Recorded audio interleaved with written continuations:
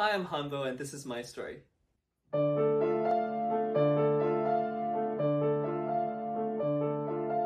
So personally, I would say I am a pianist, composer, and singer. But I am also basically a part-time arranger and producer.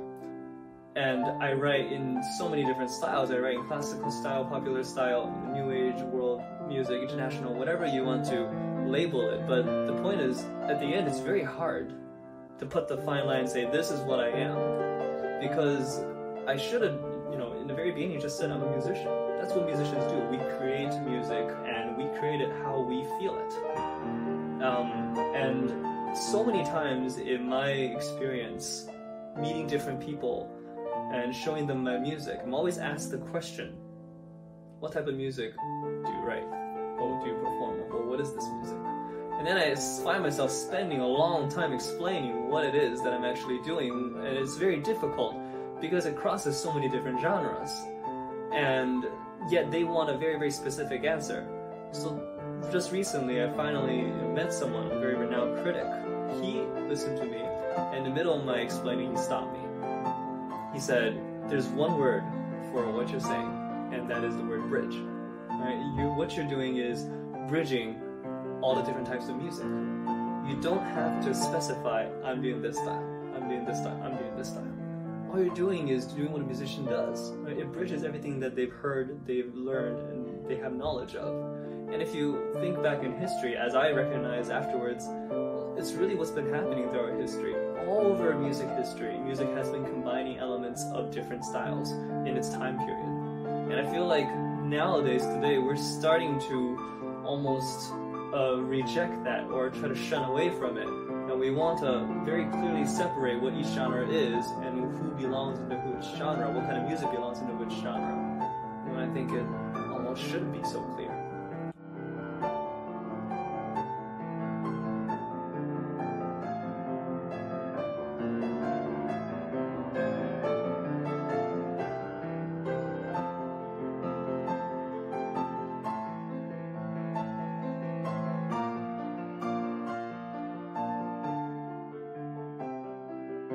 So I feel like music really is something that is understood by everybody because it has no language, but at the same time not fully understood by anybody completely because we can't know exactly what the composer is trying to say because there are no words.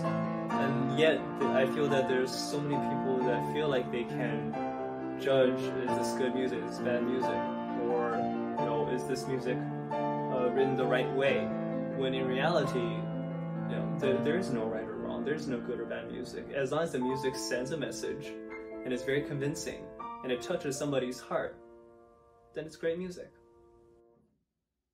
So I feel like the music I compose today and the success I've seen so far has been largely attributed to my classical training. Just the depth of knowledge I've learned, whether it's the history of music, analysis, theory, everything, all of that has carried into every type of music I've written.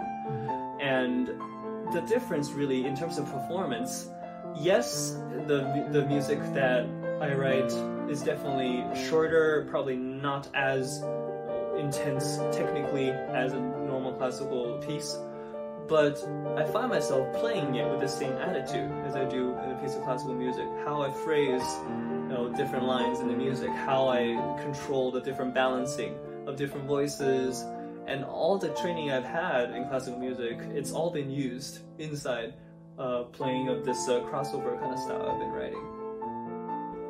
The person I listen and evaluate and look into a lot right now is Hans Zimmer.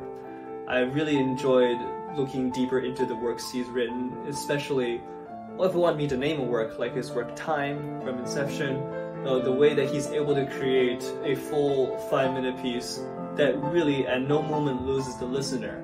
But then once you evaluate it, he's using the same progression. Minimalism, basically, which we've learned. And the fact that he's able to vary the structure so much and make it such a well-received and liked piece of work, using such such a small figuration of chord progression. Okay. The idea comes randomly. sometimes trying to find the idea is the hardest part. Once I find the idea and I structure it, it takes around 2 hours to finish a piece.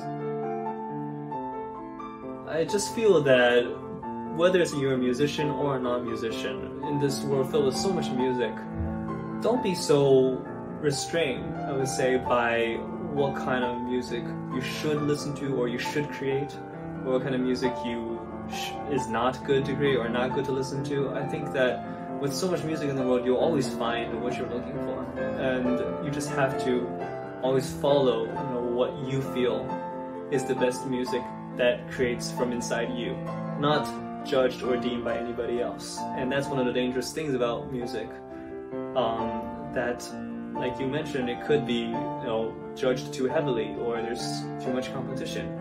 And I wish that something like this will not blind us for how we should view music, how we should go at music. Great.